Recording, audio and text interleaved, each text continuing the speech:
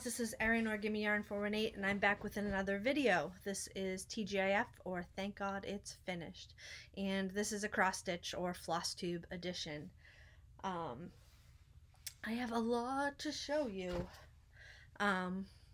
It's been about 2 weeks since my last video and I've been busy.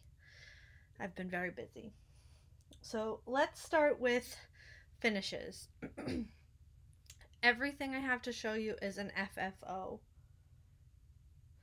So I'm going to start with my oldest FFO, which was something that I had finished way back when. I don't know when. In the spring, I believe. No, over the winter.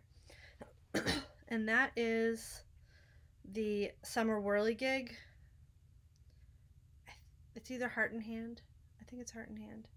I don't have the pattern here, but I saw Priscilla and Chelsea do a video for the Fat Quarter Shop, and I really liked what they did, and I was able to find something similar to what they used. But when I got mine, it was a little smaller than I expected, so not exactly what Priscilla and Chelsea did, but I like it nonetheless. And here's mine. This is the first time I finished into a circle. And my circle is so imperfect. And the first time I did a fabric ruffle, and my fabric ruffle is also imperfect, but I really do like it.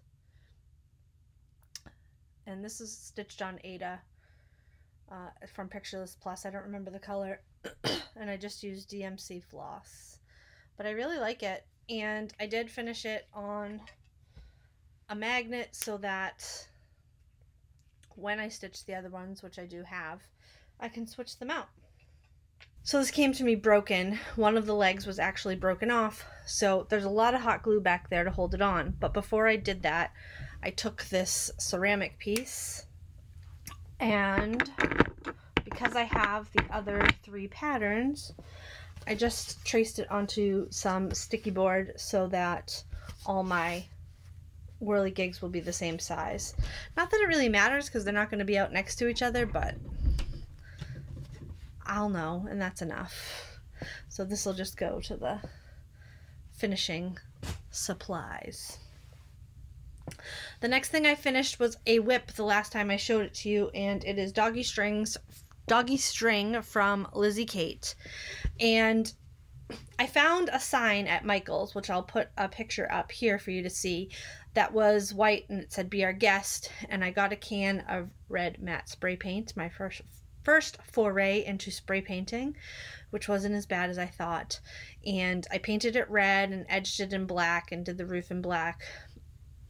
And I guess I'll show you how I finished it.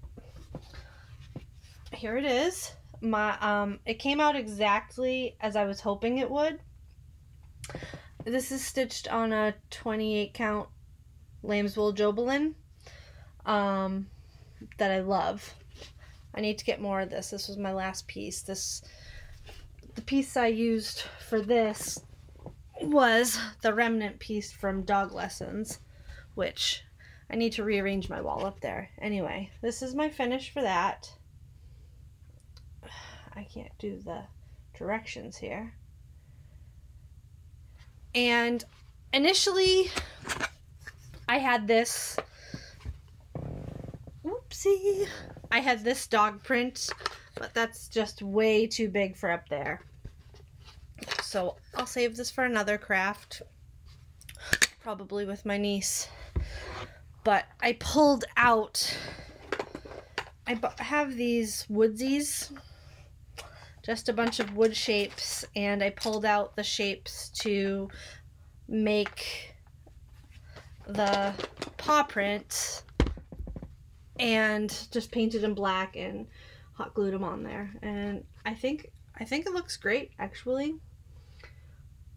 Kristen was pretty impressed with this one. She said she understood my vision when I was talking about it, which is sometimes hard for her because I don't really often make a lot of sense. But that she said this looks really good, so that was a nice compliment. And my other FFO was also a whip the last time you saw it. This is United We Stand by Teresa Kogut. This is on some fabric from Picture This Plus. Let me see, I can tell you. Heartland, 16 count Picture This Plus. And all the called for DMC except for the skin and the hair on this girl. The skin just didn't have enough contrast with my fabric, and the hair didn't either. So this is my finish. I had intended to use a different fabric behind it. It was a lighter blue, but it was too light with everything else I had. And I'm really happy with this one. I am pretty pleased with the bow I made. I'm pretty pleased with it all. I guess I'm just pretty pleased with myself. This palette came from Amazon. I think it was like $11 or $12. It was all distressed and everything. I didn't have to paint it. And I can't wait to hang this up too. And finally, in my FFO train, I showed you last week that I was going to, or last time, 2 weeks ago, that I was going to work on Christmas in July, Jolly July, and that in between, I hoped to start some of the Lizzie Kate sleds, which this one is the Sled Dudes. So I did make Santa, and I did make the snowman. I should say that almost none of these colors are the called for colors, because in all the hundreds of skeins of DMC I have, almost none of them were the colors for these sleds, but I love them.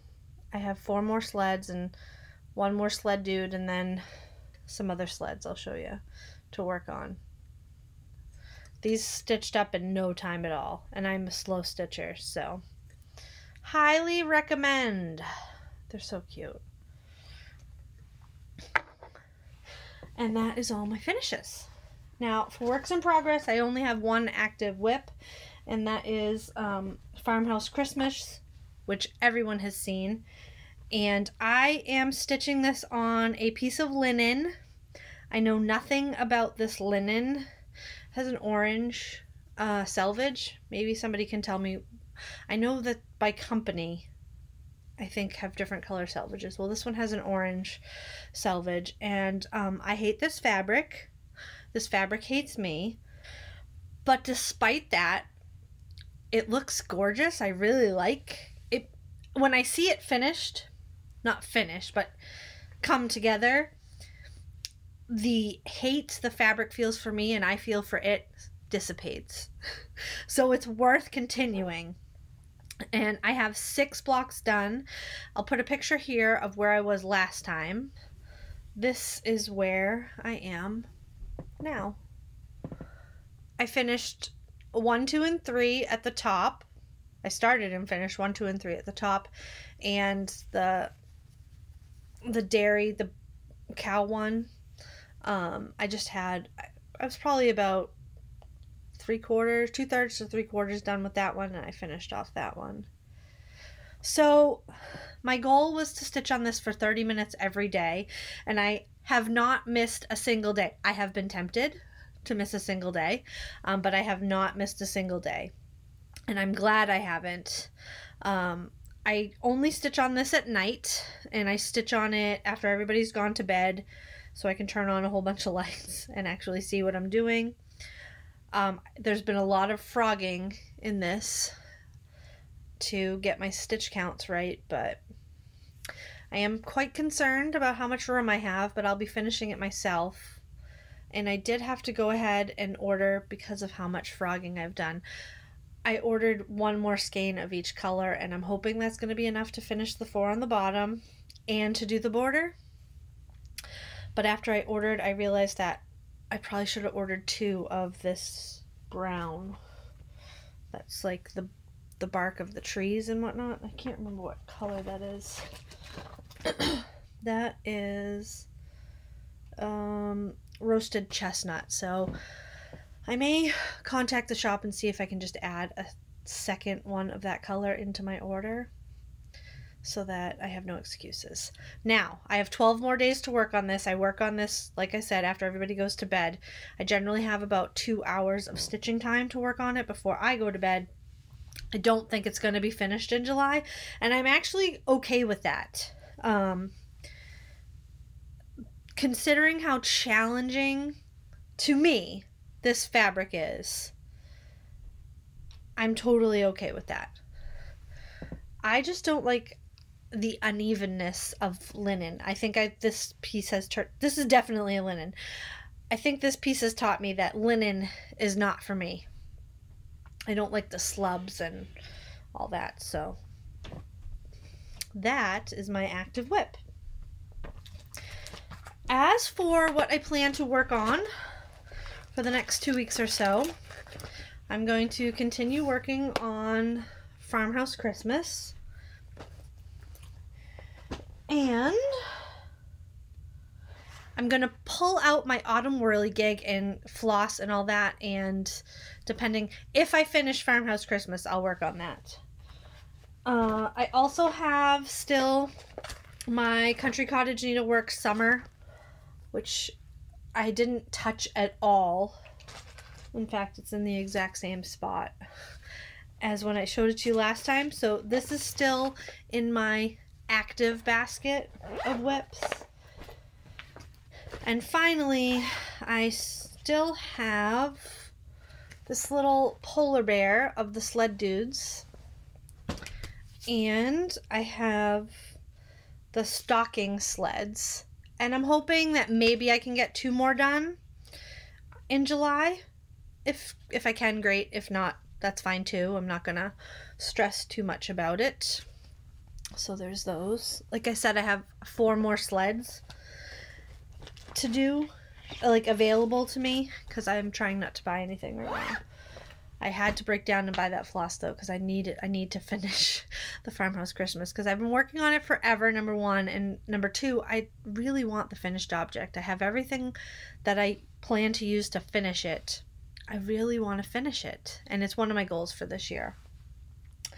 My other goal is to take this wall and rearrange it a bit so I can put some of my new things up there.